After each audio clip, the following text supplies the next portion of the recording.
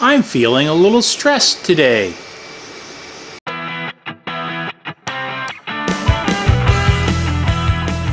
Welcome to this episode of DIY3DTech.com.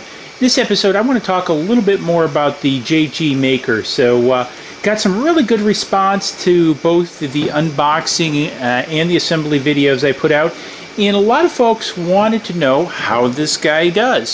So one of the things that I'm doing, actually it's printing a design for Design Talk episode. So I don't want to get into what exactly this is because I'll cover that in the Design Talk episode.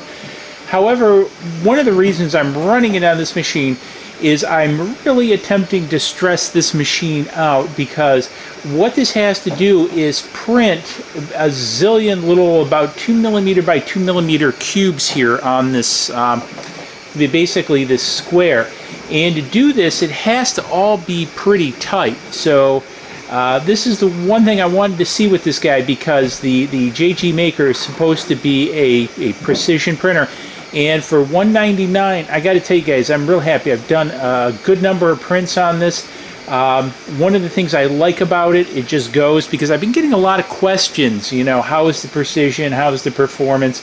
So I've probably done at least 20-30 prints on this easy since assembling it.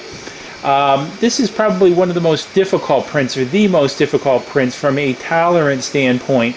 I created this in OpenSCAD and basically split this cube a zillion ways. And again, I'll explain this in a Design Talk episode, but one of the things I'm really impressed at the quality that this is doing, because you can see it making, as it's going through here, making each one of these little squares. So here I've pulled in on it with an optical zoom so you can really start to see the squares. You can start seeing the motion of the head here creating the squares. So I'm using PLA for this, and I'm super happy with the way that this is going so far. I'm using about 20% infill. I sliced this in Cura. The tolerances on this guy, again, for a $200 printer, seem to be super good. And like, you know, I've had very good luck with the JGAURORA, you know, family of products. I've got the A5. It's sitting over there. I use that quite a bit.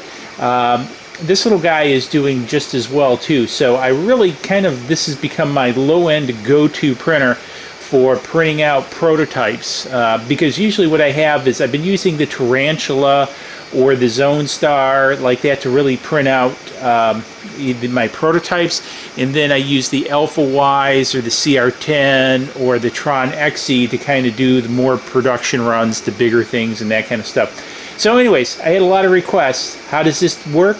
So far, so good. I get my thumb in there because I'm zoomed in. So if you're interested in getting into 3D printing, or you want an extra kind of smaller printer, I mean, this is 220 by 220, so it's not bad size. It's not like the Monoprice Mini. You know, I highly recommend this. I'll have a link for this down below. And if you got any questions, hit me up in the comments. Love to hear from you. And again, bell button's going to be over there. I think over there. Make sure you hit that bell button. What? You're not a subscriber? I put out regular content. What's up? Hit that subscribe button for me. Check out the playlist. A lot of material up there. I think I'm up to around 800 videos now on this channel alone. So a lot of content. And swag shop's up there. And hey, we'll catch you guys in the next video where hopefully we're talking about what the heck this is, because I'm pretty impressed with it. Cheers, and see you in the next video. Please click like below and subscribe to the channel.